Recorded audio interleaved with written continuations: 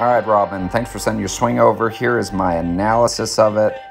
So you got a lot of good traits right here at setup. I wouldn't change a whole lot of setup. I mean, if I was being really picky, maybe get this back line up just a little bit more, but I mean, you're in a pretty darn good spot right there.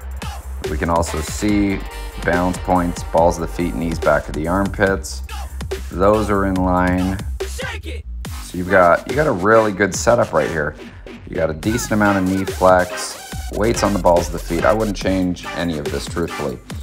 The only thing I would say is it looks like your feet are a little bit narrow. I would probably widen those just a little bit for what it looks like your height is. That would be the only thing. You'll have a little bit more ground pressure due to that. As we watch the takeaway, I don't think this is as under as what it is because the camera angle is a little high. Love the club face square to back line.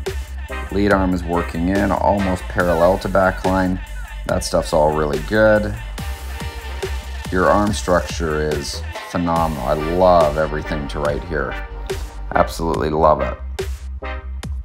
So there's the only issue I would say that I can see right here is as we're working up, if we look at your foot from the beginning, it looks like the weight is actually shifting more to your toes, and I can almost see your heel come off the ground. So the problem with that is not going to let us finish our turn here. So we can see you get a pretty good turn to here, but we're not really seeing the pelvis or the rib cage or the shoulder finish its job.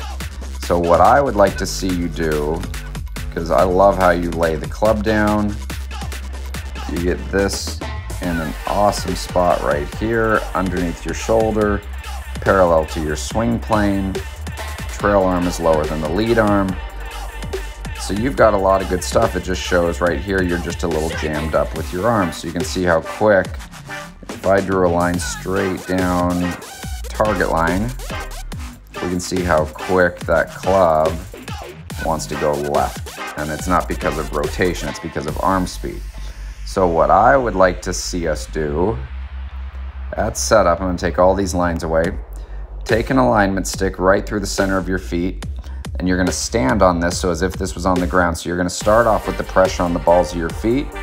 When you make a backswing here, you're going to feel like that pressure has worked more towards your